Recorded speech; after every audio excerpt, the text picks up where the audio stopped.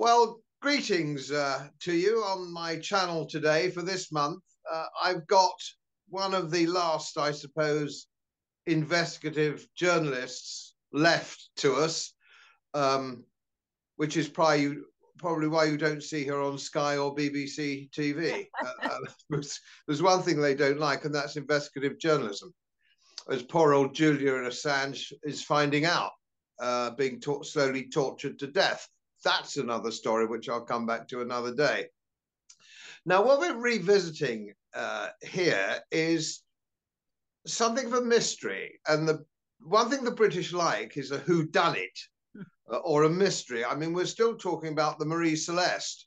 So this is how far back it goes. And we're talking today about the McCann problem, Madeleine McCann, which we've never really satisfactorily cleared up. Now, I've asked around before Sonia came on the show because to see if it's only just me, maybe I've got the wrong end of the stick somewhere along the line. So I did ask around to see how people felt. And I suspect you would feel the same way, because I haven't found anybody yet I've spoken to about this, not just recently, but over several years, who, as soon as you mention the Madeleine McCann whodunit, if I may suggest it in any other way, it's a whodunit or a mystery, they've all said the same thing. Something ain't right. There's something we're not being told, but nobody quite knows what it is.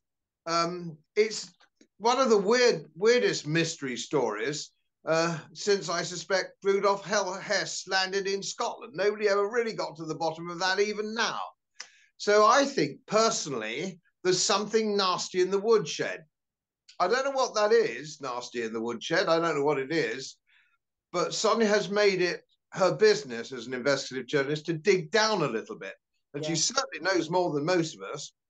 She knows more than me, and she knows more than any other presenter, patsy presenter on mainstream TV. Thank you. So I'm going to hand over to Sonia to tell us all about it.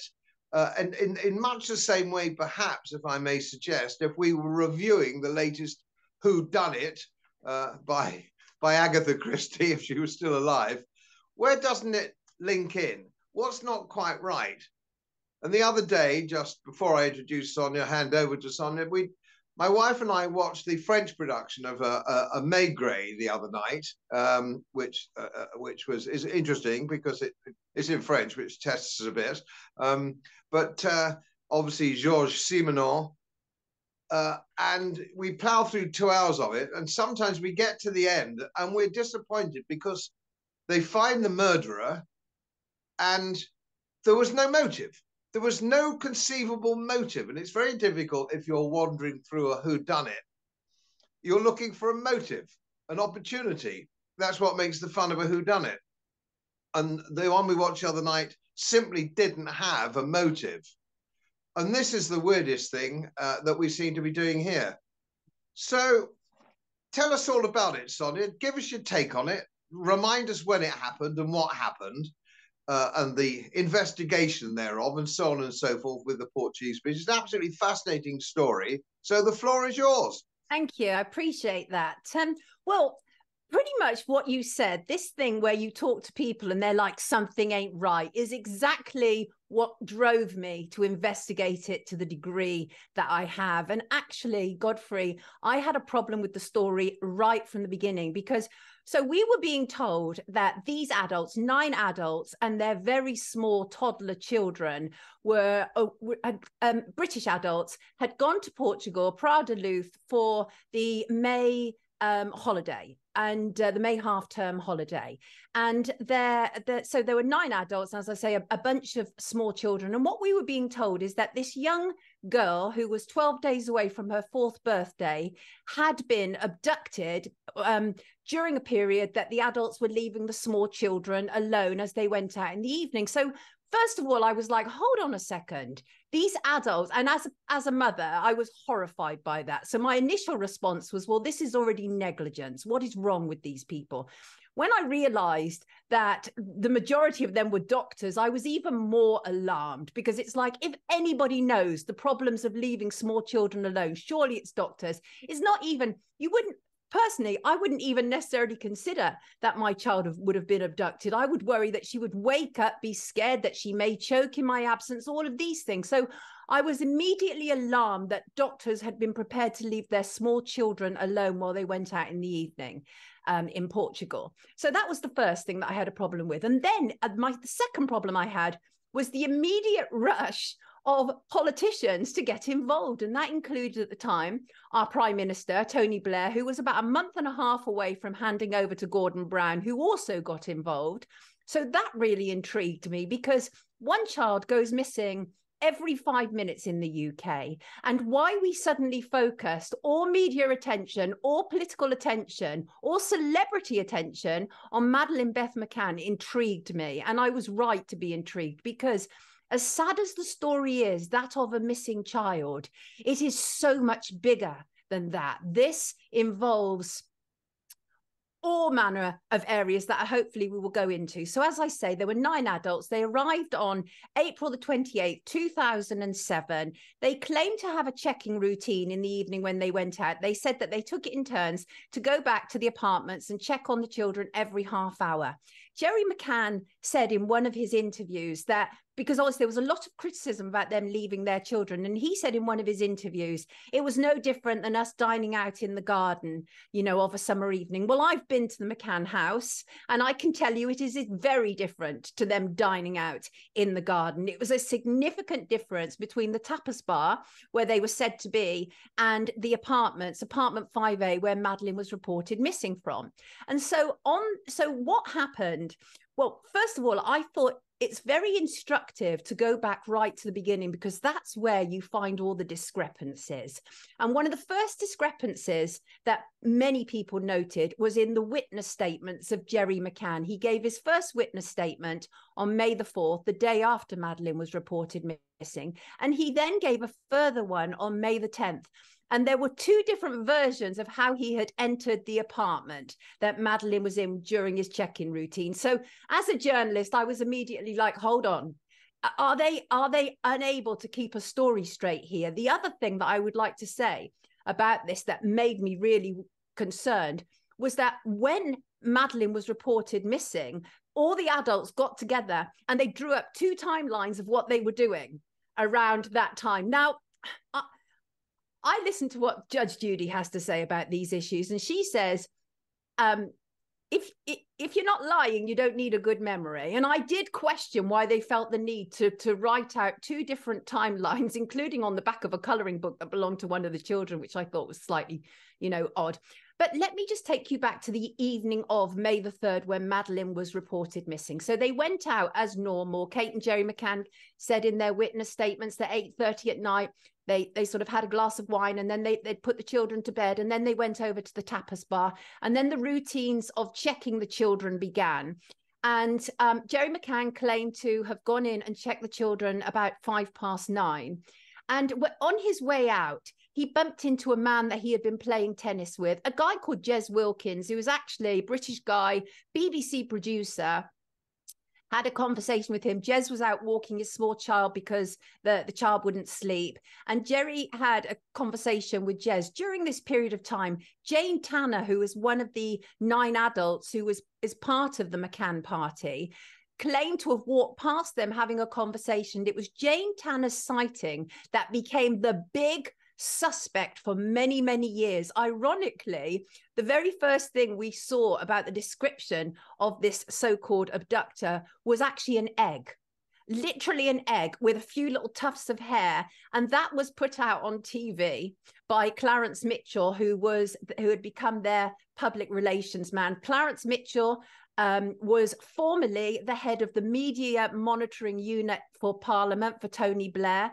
Tony Blair immediately dispatched an assortment of people to Portugal to help the McCanns. Clarence Mitchell was one of them. And Clarence Mitchell became their long-term spokesperson. He actually gave up his job in the media monitoring unit and became their long-term spokesperson. So on the eve, going back to the evening of May the 3rd, so they were doing these check-in routines.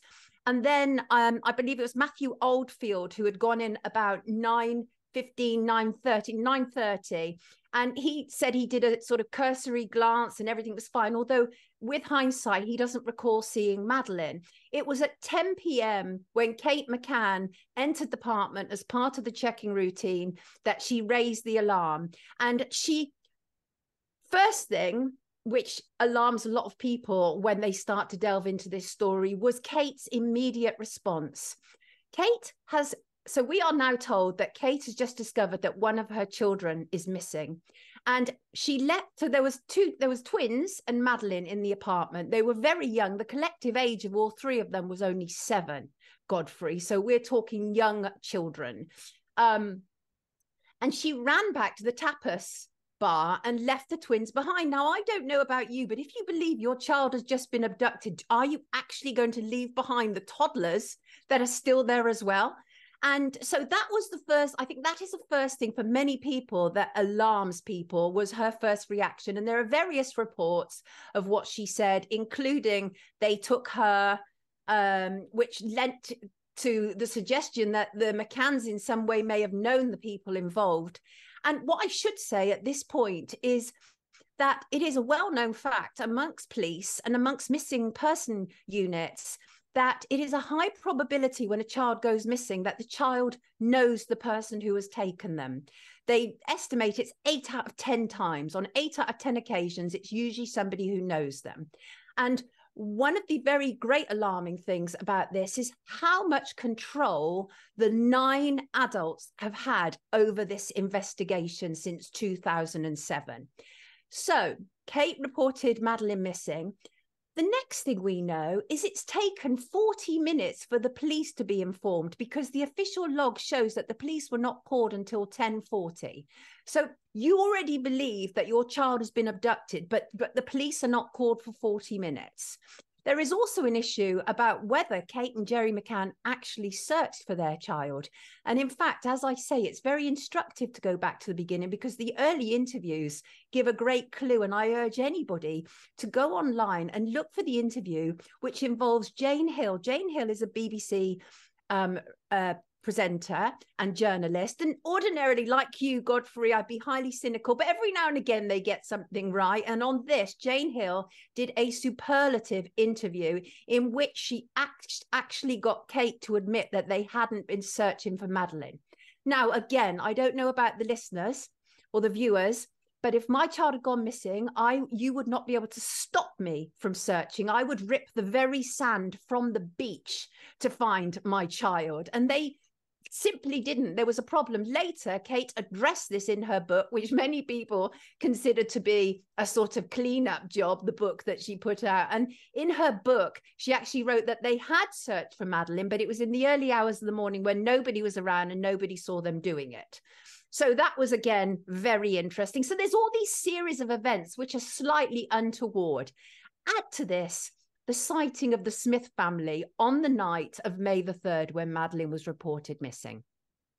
Around that time, when Madeleine was said to have gone missing, the Smith family from Ireland, who had an apartment in Portugal, were returning to the apartment after an evening out. And they claim, and they've said this in a witness statement, to have seen a man carrying a small child. And they actually stated, I believe it was Mr. Smith who stated this, that he thought that there was a 60 to 80% chance that that man was Jerry McCann. So these things are all very interesting from a journalistic perspective, because these all add to a picture. And so what we actually saw following the disappearance of Madeleine was this immediate media storm. And you had to wonder, who did they know? Because I work with parents of missing children. I've talked to investigators of missing children, and they say that the response to the McCann case was literally 1 in a billion. Nothing happens. It was some people will describe it in the media as a perfect storm. So what you had were doctors who were decently attractive people. The child was attractive. They were middle class. These weren't working class people who, you know, like a single parent who lived in a tower block who would have been demonized. But the media was largely made up of people who were also were admitting to going on holiday and leaving their children in hotel rooms as well. So there was an awful lot of affinity going on with the McCanns and their friends about leaving their children, but not from me, because I was a single parent and I would not have dreamt of leaving my child alone. Some people even describe me as overbearing, but my daughter has panned out beautifully and never had any doubts about her security and safety. So I think it's better to be overbearing rather than negligent. And I still maintain that those adults were negligent. Many years later, the Portuguese prosecutor said that they didn't actually penalize them in any way for their negligence because they thought they were going through enough. That said, Gonzalo Amaral, who many people may know, who was the original police coordinator for Portugal Police, he believed that this was a faked abduction. It's in the police files. If people want to look further into this, I urge them to look at the Portuguese police files, which are available online. And in fact, you could go to mccannpjfiles.co.uk because it's absolutely brilliant. Such a wealth of fantastic information, including all of the witness statements. So Godfrey, put all this information together. And of course, as a journalist, I was completely intrigued because nothing followed the course of a missing child as it ordinarily would. And then, of course, what we saw was a media storm. Do you know, by the following morning, well, first of all, so I've made 2 documentaries about this. And one of the things that I noted in the documentary was the immediate media reaction. And going back to what I said about how many children go missing, that in itself was extraordinary. And in fact, the very first report to surface was something like only an hour and a quarter after Madeleine was reported missing. And that was the Daily Telegraph online, and it talked about how a child had gone missing. And I just thought that was extraordinary. And so I immediately thought, who do these people know? And then the following morning, another extraordinary thing happened. And that was on, what was it called? It wasn't Good Morning Britain, but it was the program that was a Good Morning Britain before it was Good Morning Britain. But it was, the editor was the same editor, Martin Frizzell, who is now the editor of This Morning. And I've worked with him for many years on This Morning. We ended up clashing very badly, and certainly about this story, because Martin Frizzell was very much in the abduction camp and wouldn't tolerate any form of dissent. And Martin Frizzell was instrumental in solidifying this as an abduction story right from the beginning. So literally on the morning of May the 4th, 2007, a matter of hours after Madeleine has been reported missing. And please note, I always say after she's been reported missing, because there is no evidence that Madeleine McCann was abducted. So I always say that she was reported missing, because that at least we know is accurate, because there is police records to verify that. So Martin Frizzell allowed this woman, who was actually a friend of Kate McCann's, who turned out to be somebody who lived in the same street as Gordon Brown's brother, and allowed her to go live to air to the breakfast TV viewers and talk about the abduction of this small British child. And that, as I say, completely solidified in the minds of the nation that a child had been abducted in Portugal. Well, many years later, when I was making my documentaries, I actually went into the PJ, which is the Portuguese police.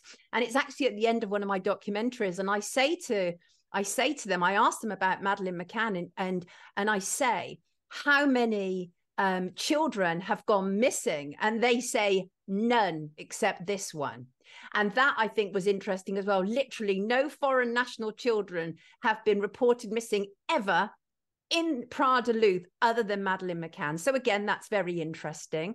Don't let me lose my point here, because my mind is just full of so much information on this.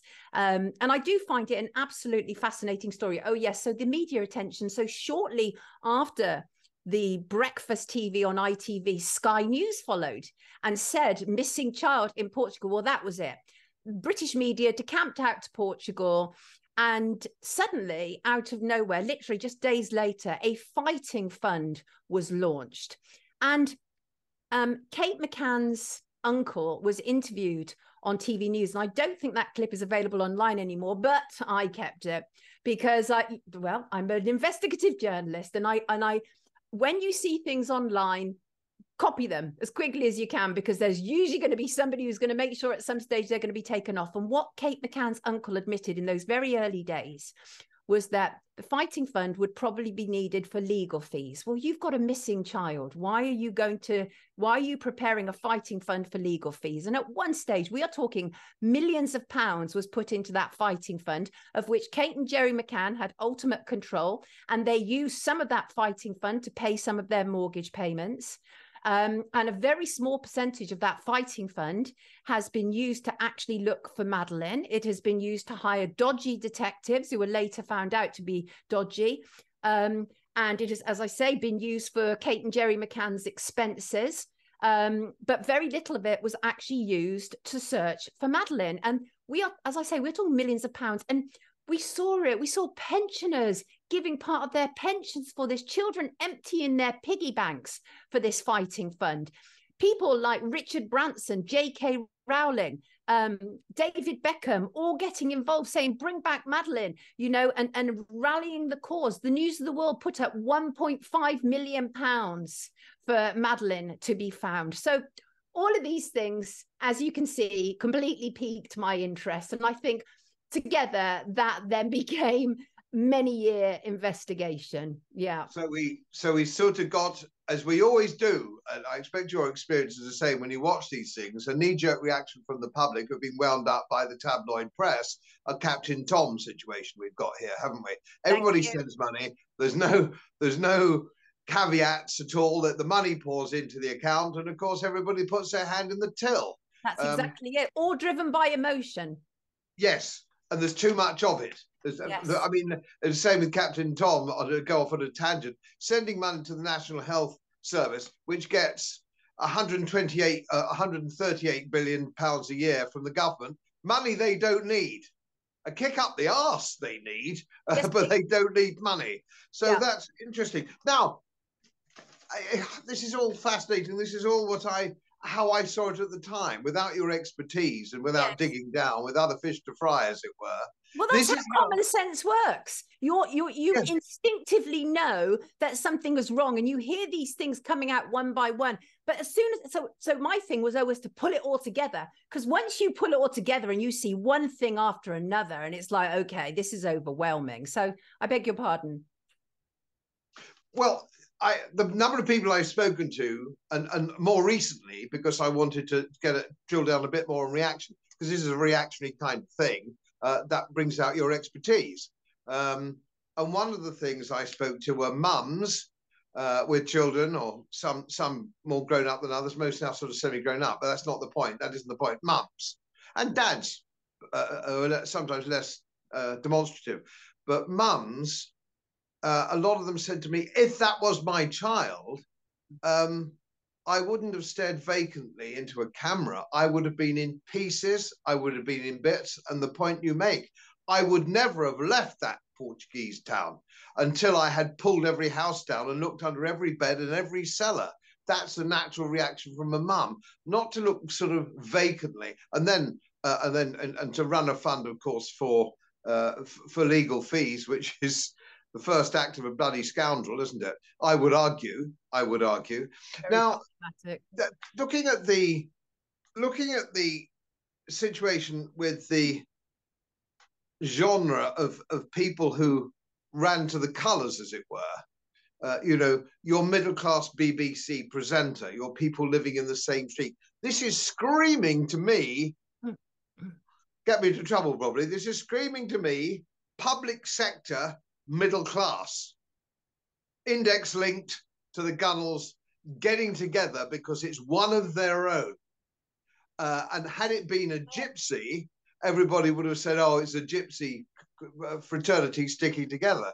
But this is screaming Waitrose and Harrods getting together for me. And obviously you've got you've got your J.K. Rowling, you've got your Branson, who are self-publicists, right, to an extent. And so Branson, of course, can go, oh, look, this is a good opportunity for me to look good, look cool, look, philanthropic. It's a little baby gone. It's very emotive. I'm a rich man. Here's a check. Here's a minute. And of course, the newspapers, the tabloid newspapers, well, they're going to come in because that's what they do. No criticism, really, because that's what they do. Yeah. Although it would have been nice to see somebody like the Sun or the Daily Mail say, actually, what happened? We're not being told the truth. Well, they did, and they got tamed. I was just getting to my next question. I can't remember who it was, but one newspaper said, just a minute, what's going on? Yes. And they were virtually closed down with that avenue of Daily inquiry. Express.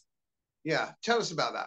Daily Express, and I worked extensively for the Daily Express and Sunday Express. I used to write columns for them, and so they went all in, and they were really prepared to investigate it. But it was a summer of madness, and so what was ending up happening was some of the papers were running in with stories that they picked up from like Portuguese tabloids that weren't necessarily verified, and it was just an absolute scrum. And so initially it was like, okay, so what we had was actually a series of stages. Initially it was that welcoming, middle class welcoming, the Waitrose fraternity, as you call them.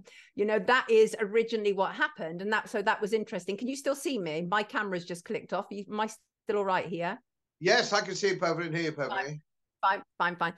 And so initially it was that very middle-class fraternity that was supporting them. And then there was a little bit of distance where some of the editors were finally asking questions, and that was where the problem set in. And actually, what finally silenced them was the McCanns, with backing of their libel lawyer at Carter Ruck, sued the Express and won extensive damages. But not only that, an unprecedented front page apology. Now, I don't need to tell you how the media works. Oftentimes when people are very badly treated by the media, they'll get an apology on like page 48 or something. I have been that man. I thought you would be. And the thing is, with this was completely unprecedented, a front page apology. And that sent a warning shot out to media, behave. And from that point onwards, Godfrey, it has been absolute total compliance with the abduction story. And so that was infuriating for me. And I've talked on all manner of mainstream media about it. And they let me go to a certain point, but not too far. You know how it is. It's very circular in mainstream media. And they give the impression that they've got a sort of outsider voice like me. But the truth is it's very tokenistic, and they only let you say so much. So I ended up having to do a lot of independent work on this to be able to really follow it through as much as I needed to. But yeah, so the media was silenced and have been ever since summer 2007. But it's very interesting.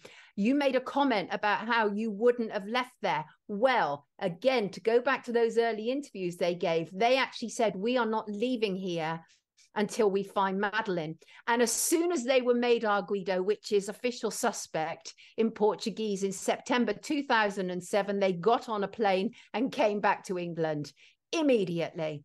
And there are a number of very interesting things that followed there. Gordon Brown, who had by this point now become Prime Minister and had been in touch with them, and they had his full backing, he visited their local police station. I think it was like 2 days after they returned to Leicester with Jackie Smith, who was Home Secretary at the time. And they said, oh, we're going to talk about a neighbourhood initiative. Yes, because of course, the Home Secretary and the Prime Minister always go to,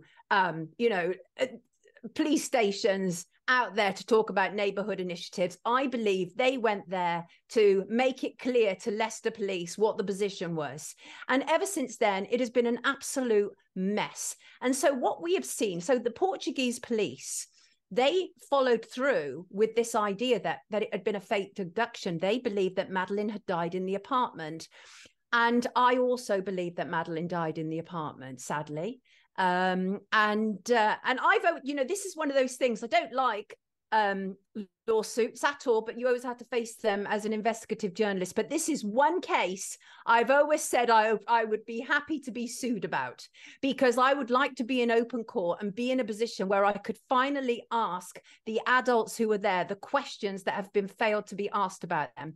This has cost us a fortune as British taxpayers for a crime that didn't even happen in this country. There have been 3 police forces around the world that have investigated this case: Portugal, Germany, and the UK. The UK investigation followed a review of the Portuguese case. Oh, just to say about the Portuguese coordinator, Gonzalo Amaral, who ended up in a series of litigation with the McCanns and eventually won over his book, The Truth of the Lie. He was let go, sacked, removed from the case. And it was said that Gordon Brown knew he was going to be removed from the case before he did.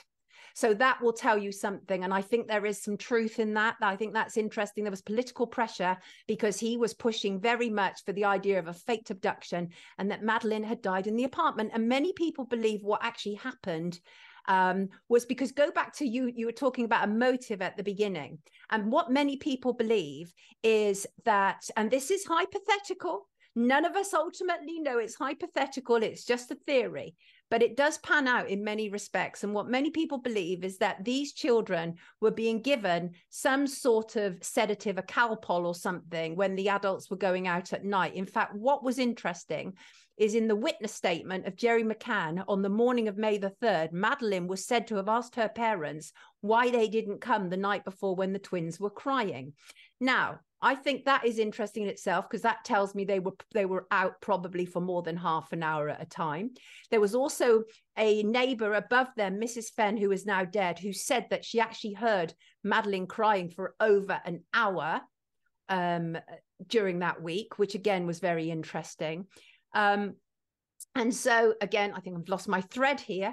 Remind me where I was.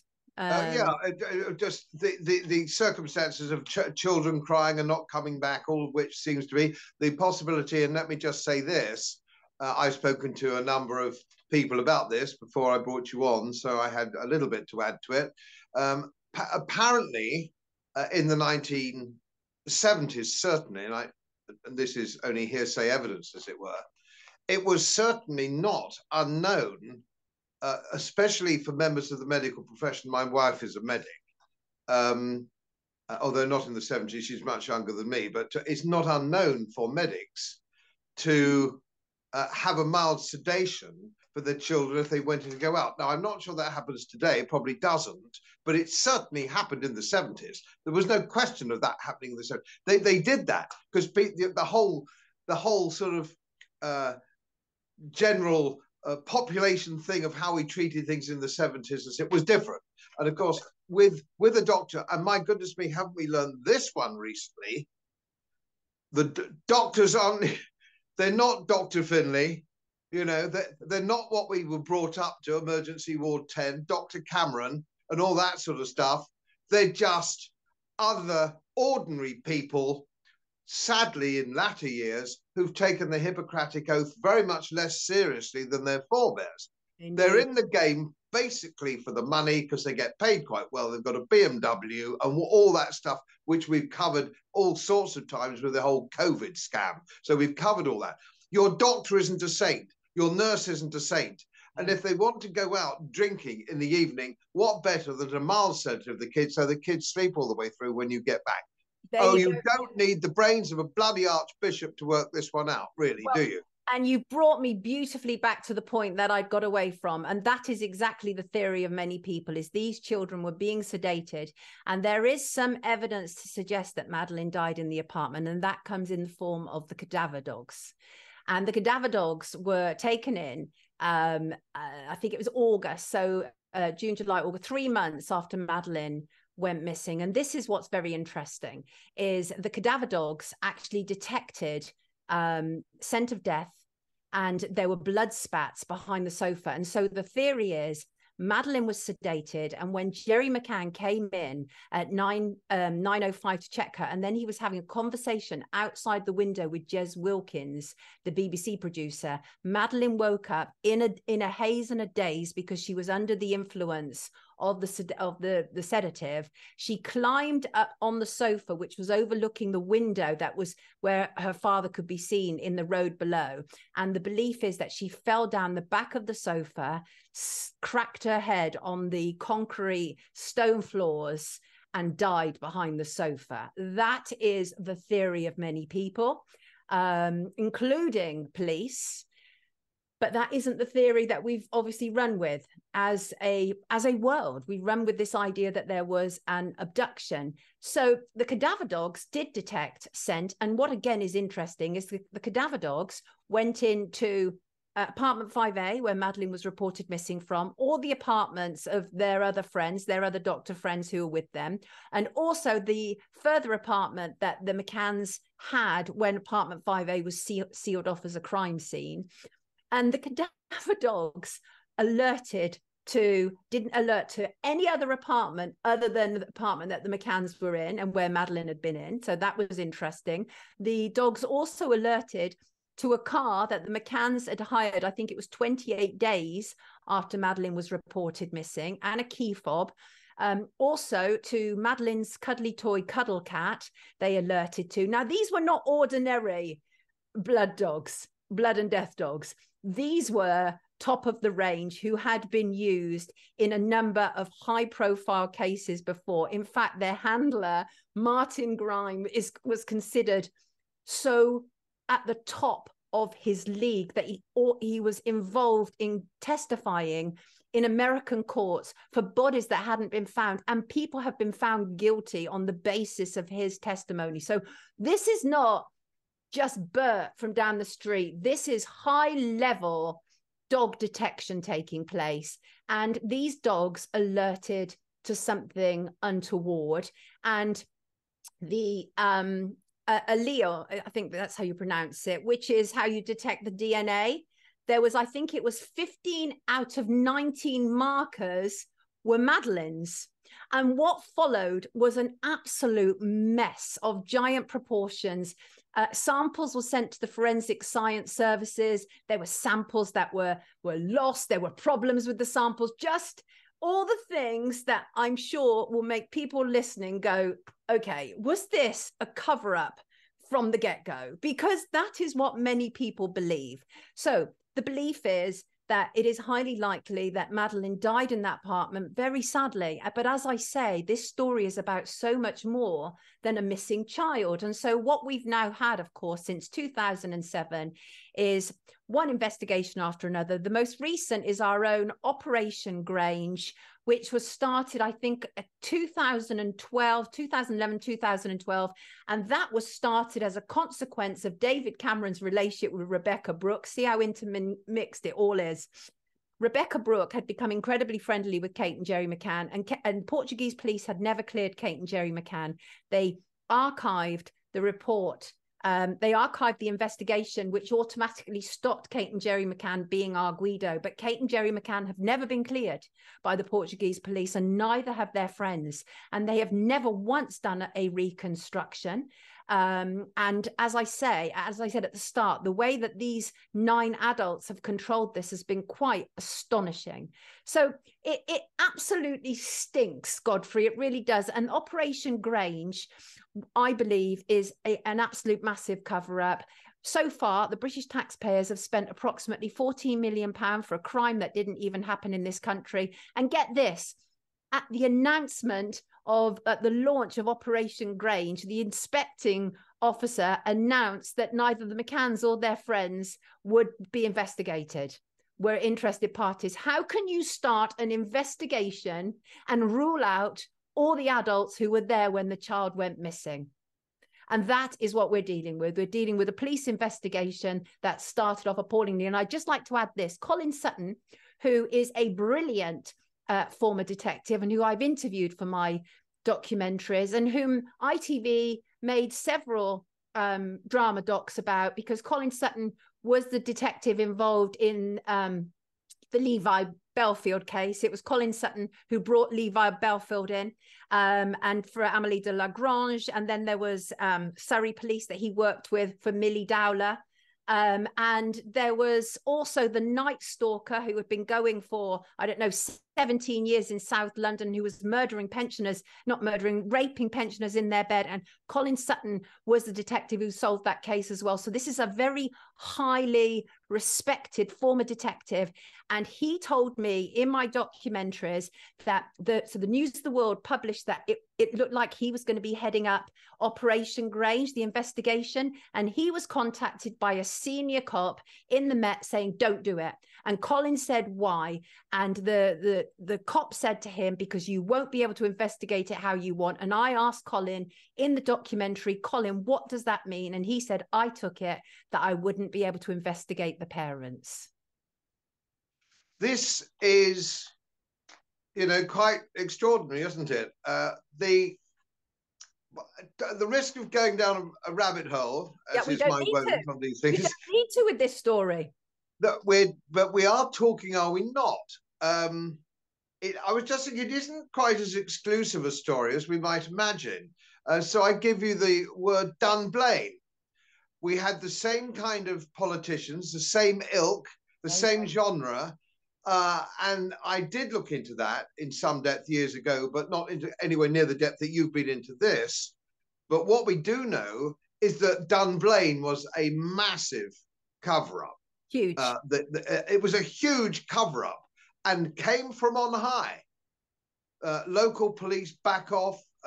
Some of the more senior local police seemed to have some involvement there. There was a paedophile situation lurking here, there, and everywhere, which nobody ever got to the bottom of. So you had, where you have paedophilia, you have blackmail, or the perchance of blackmail, until the World Economic Forum get through the fact that paedophilia will no longer be a crime, which is now on the front burner.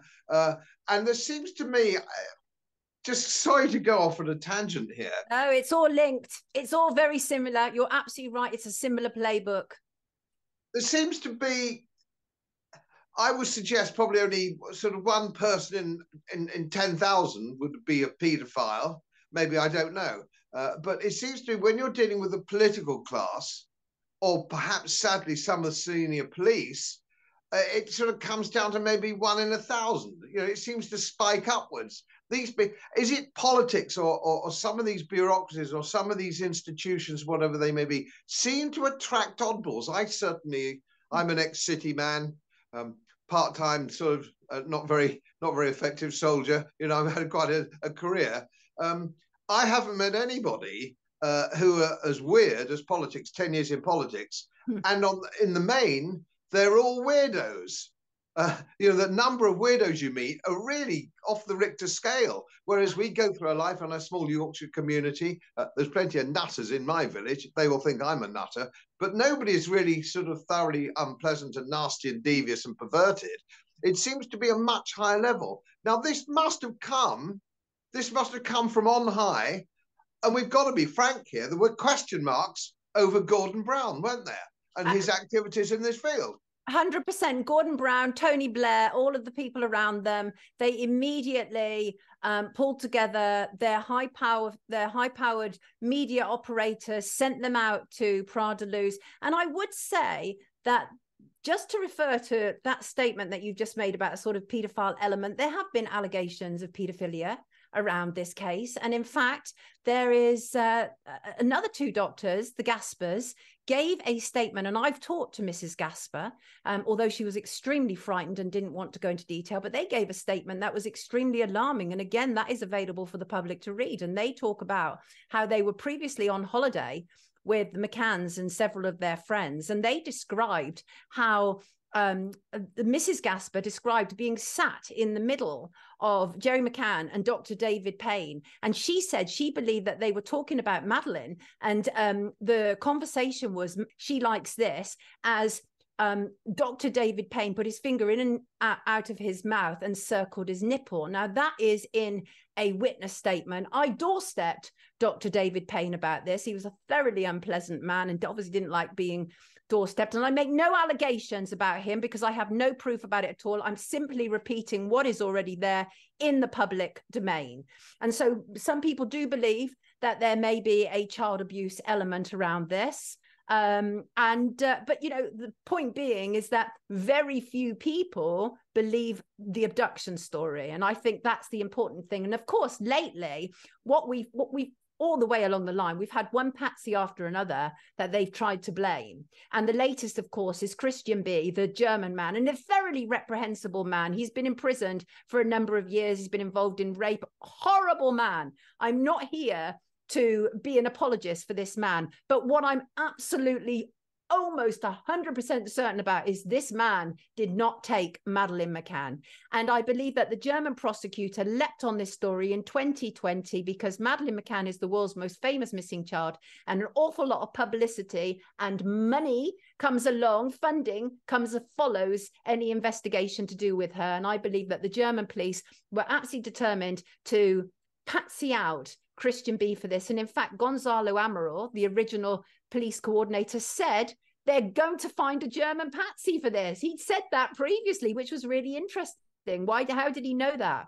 So all of these things together, the picture is absolutely appalling. The political involvement, the celebrity involvement, the fighting fund, the police investigation where the parents and the adults who were there have not been investigated, the fact that they refused to do a reconstruction. The other thing, of course, is that Kate claimed that the abductor had taken Madeleine through the window. Well, it turned out that the cleaner had cleaned that window, I believe, on the morning of, and the only prints found on the window were those of Kate McCann, right, in the holiday apartment. Now, I've been to the scene of crime twice. I've checked out that place thoroughly. I've done the walk distance from the tapas bar to where they claim to access the apartment. I've gone to the window where the abductor was supposed to have taken her. And that abductor would have to have been really quite small to have got through that window with a child without anybody noticing. None of it really adds up. So it is a mystery of giant proportions, but I do truly believe there is a cover-up involved here. And going back to what you say about the complicity of Blair and Brown, absolutely. And I would further say that we've since had complicity from Theresa May, David Cameron, Boris Johnson, and now Rishi Sunak. In fact, every prime minister and every Home Secretary since Operation Grange, indeed since the start, have been complicit in the cover-up. And I believe the reason why Operation Grange keeps getting refunded is so they don't have to, because there's got to be accountability at the end of this. And if it just keeps, if it just keeps going on, it's almost this desire just to let it fade from public interest. But this is one story that does not fade from public interest, because human beings like things to make sense. And this doesn't make sense. And I'm sure after our discussion, it makes even less sense to some people, because everything I say is evidence-based. I mean, it's interesting. They've not once threatened to sue me, ever. And they have sued other people, but they haven't sued me. And I have publicly said that I would be happy to be sued and stand up in a court of law and say what I know and what I've investigated. So nothing adds up. And just one more thing that I'd like to add in reference to the comment that you made, and that is the parental response is very interesting. And I interviewed a lady, a forensic examiner, in my documentary, Pat, oh gosh, I've forgotten her surname, forgive me, Pat, absolutely brilliant, American lady who has worked on many missing people's cases. And what was really alarming to many people was Kate and Jerry McCann had such a quick recovery. Within days, weeks, they were jogging, they were giving, they did like a tour. Godfrey, they were treated like celebrities. They were sort of doing this world tour. They had a meeting with the Pope arranged by Clarence Mitchell, Tony Blair's media monitoring guy. And Kate, by her own admission, was a lapsed Catholic. but they were in a Catholic country in Portugal, so they really played up to that. They went to, you know, Fatima, and they did all the big religious thing, which, you know, from a sort of media perspective, it was all really sort of holy and had a sheen of holiness around it. And then they obviously went off and they shook hands with the Pope and did all of these things. But the parental response was extremely alarming to Pat, because what she said was, when she deals with parents of missing children, they cannot settle back into a normal routine. They cannot go jogging. They cannot be doing police interviews where their makeup is done and they're looking perfectly fine. Because she said the one thing that goes through the mind of the parents is, what is happening to my child now? Is my child now tied up? Is my child now being raped? Right? If you don't know where your child is. And she said that the only conclusion that she could reach about their response being, because they said within a matter of days, they were back to sleeping normally. They've actually said that on the record. And she said the only thing that could possibly account for their response is that they knew what had happened to Madeleine. And so they were at peace with it. Even though they had to come to terms with what had happened, they were at peace that she wasn't out there being harmed. And that was what she concluded. It's interesting you say that, because that's been exactly the response from all the mothers that I've spoken to about this subject. They've said the same thing. And even a bloke, I mean, you know, I'm a sort of an old geezer, but certainly if I were in that case, you know, I would be sort of really wound up something criminal, because I would want to go there. I want to do stuff. I want to hit somebody. I want to shoot somebody. I, you know, want to rip people's heads off until it can be put to bed. But none of it's stacked up. No. The response that they had, and of course, one wonders how that could have come about. As I say, just like Dunblane, these things. Everybody seems from the top down. I mean, okay, he's a doctor and he's got the Prime Minister knocking on the door of the Leicester Police. Oh, come on, that's bullshit. Right. Everybody knows. Right. Everybody knows. And of course, the trouble is, you make an interesting point. This one hasn't gone away. Very often, these things go away. Jack the Ripper hasn't gone away, all right? But of course, we live in a very modern, media-driven world. And so, if it's not covered now, it does go away to an extent, unless it's an historical investigation on Jack the Ripper, and you can always sell TV time because it's all good. Everybody's got a hypothesis. So do you think, this is a tough one for you. Oh dear. Are we ever likely to settle this in our lifetime? Do you think so? I doubt that. And the reason I doubt it is I think there are too many people who are complicit in the lie. And I refer to the case of JonBenet Ramsey, who was a little 6-year-old girl. And she was a sort of pageant queen in America, and she went missing. And there are lots of parallels between the disappearance of Madeleine McCann and the disappearance of JonBenet Ramsey. And JonBenet Ramsey's parents, wealthy, brilliant with the media, and there's always been a question mark over that, even though various investigations believe that, you know, people close to JonBenet Ramsey were involved. But I'm not convinced that we will actually have the big reveal in our lifetime, because I think too many people would go down as a consequence of it, sadly. So my thing always remains the same, and that is justice for Madeleine McCann, whatever the truth of the matter. But I believe that the British taxpayers are paying for an investigation that just does not stand up to any decent scrutiny. Where can we find, well, where can we, there'll be loads of people who are watching this, because we'll have mutual subscribers, obviously. But so where can they get hold of this? Because I'm quite sure a lot of people would really like to drill down further.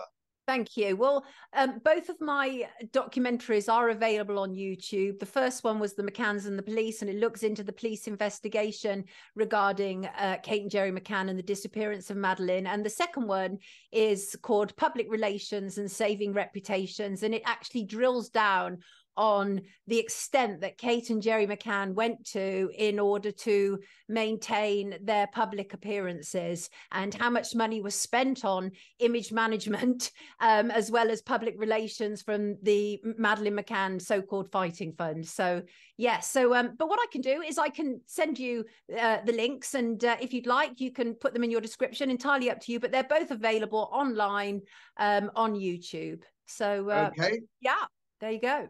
we'll do that. And we'll talk again. We'll talk again on other matters. Well, I've very much enjoyed this. You know, Godfrey, it's really good to be able to have this conversation. I haven't had this conversation about Madeleine as we've just had with anybody for absolutely ages, for a number of reasons. So it's really good to be able to remind myself of how insane the story actually is. So thank you very much for inviting me. A great pleasure. Thank you. As most of you know, my work is very heavily independently research-based.